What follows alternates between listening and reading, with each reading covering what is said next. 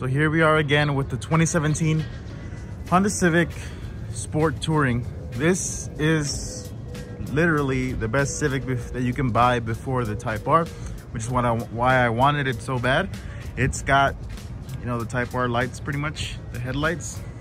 Got 18-inch wheels, the body kit, and all that stuff. I'm sure you guys know all of it about it. And today was its first drive. I got to drive it around a little bit just to see and make sure, you know, everything was working good, you know, after the fix. There's still some things that I need to finish. Obviously, I still got to put the diffuser that I just got in the box. The hatch is on, looking good. Bumper's on.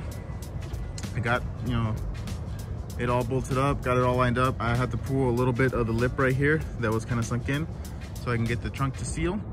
And it's actually looking pretty good. I'm very happy with it. Obviously, you can still see a lot of the stuff underneath because the diffuser's missing.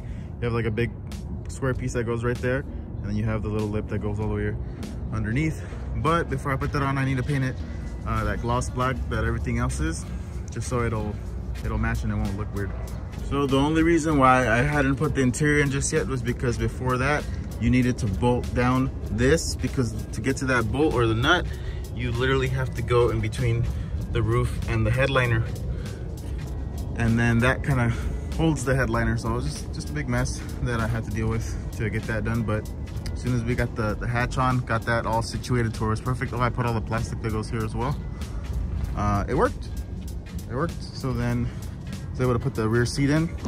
This says that it has a little bit of damage on the little scratches on the wheels. You can see right there.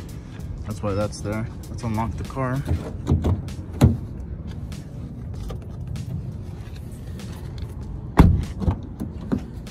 But here is the interior in the back.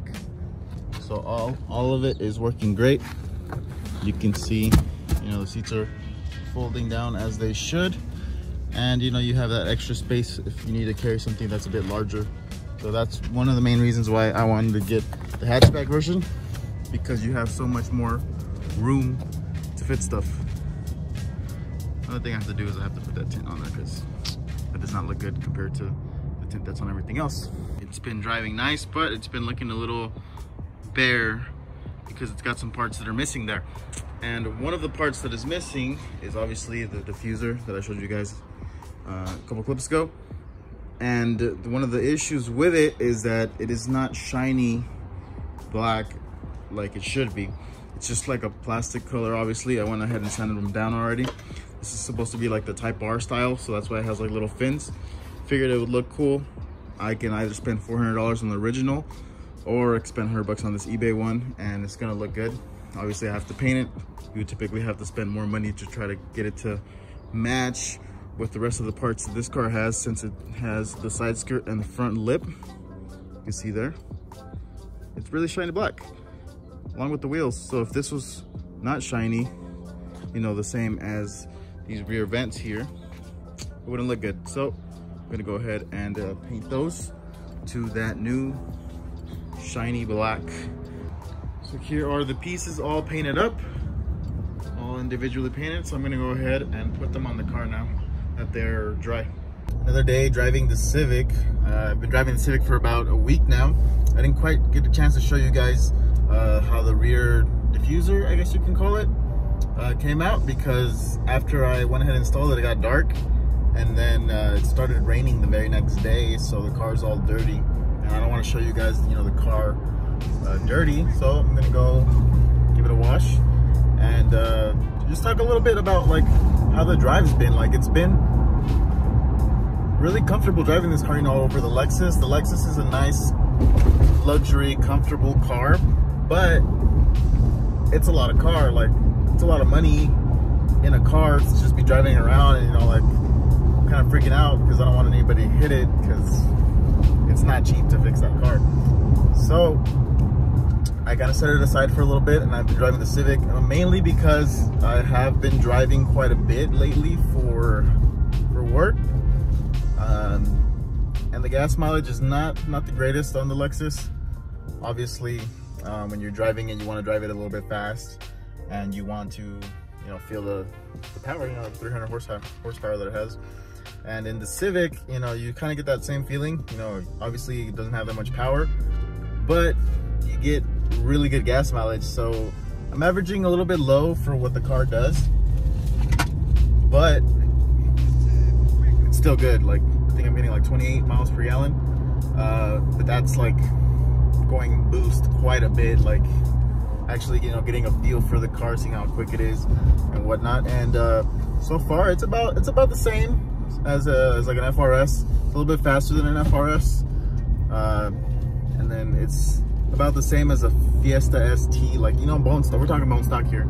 Obviously the FRS has like, I believe, 200 horsepower at the crank, so like 170 to the wheels, and then the Fiesta ST has like 197 at the crank and probably like 180 at the wheels.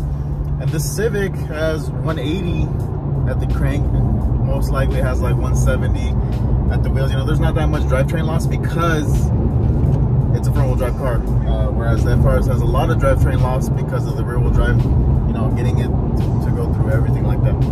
But, you know, it's fun, it's quick, you know, the turbo goes in. So here is the cockpit view. You can see, you know, one of the cool things is that the speedometer is digital, so you can see your speed as you're driving. This model does come with paddle shifters, as you can see right there. And I have it set to my fuel economy, but I could always change that and go into, I believe it is turbo. So you can see kind of like how much boost you're running. I'm guessing it's based off of like 1 bar. So 1 bar, you know, 0 to 1 bar is, I think it's 14 pounds of boost. So when I'm getting the plus, I'm guessing that just means I'm at 14 pounds of boost. So that's kind of cool, you know, you kind of get like a digital boost gauge. And then it has the navigation. So the navigation's obviously cool because, like, when I put the turn signal, the camera on that rear view mirror right there activates, and you can see it on the actual navigation system, on the navigation system. So it's cool. It's cool to see that. And obviously after that goes away, the navigation comes back up, and you know, you can see where you're going. And that's actually pretty cool. Look at that. It has like a Circle K logo. Like, it'll have like restaurant logos and stuff. So I mean, that's pretty impressive for the navigation system. It's kind of cool. I haven't really shown you guys going. Let's see if I can go on a boost a little bit. There you go. Like, you can see the boost. I got like half pounds of boost right there. So I'm guessing that'd probably be like somewhere on like 7 pounds of boost. But yeah, man, it's so comfortable. It's got heated seats. It's got the nav. It's got just a bunch of cool stuff. So I'm gonna take it into the car wash and I'll show you guys after. It actually looks pretty good. The shininess was like at a nice level. It matched with the stock stuff. Obviously it's a little bit shinier, and then like this like slit where it's like a different piece with, you know, the tow hook cover, so it doesn't look that bad. Obviously the side looks cool. You know, you can see the side skirt with matching up with the rear diffuser, and then having the little fins also looks pretty cool. And then the dual exhaust, you know, kind of sticking out right there. Came out good. Give you guys a little bit of a side profile. Look at that. So I think it came out good. You know, it kind of ties in with like the rest of the look of the car. The bumper looks like a different color in some lighting, but in other lighting it looks pretty close. You can't even really tell, but I guess my metallic is a little bit different. So on camera you can kind of see a big difference, but in person it's pretty much the same. Obviously if you look at it with the correct lighting, and then like with the trunk, the lift gate is literally original color, so it all matches pretty good. You know, that's as close as you're gonna get when repainting a part. But knowing that all I had to do was repaint the rear bumper was actually kind of cool. So that's gonna be it for this video, guys. I will be probably bringing a little bit more videos on this car later on if I decide to do any mods to it. For now, it is the daily driver of my wife. Just getting it all ready and set up for her.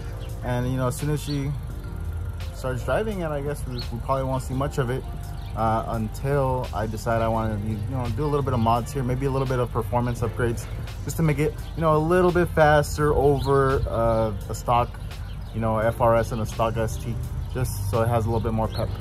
So as always, I hope you guys enjoyed the video, and you guys have a great day.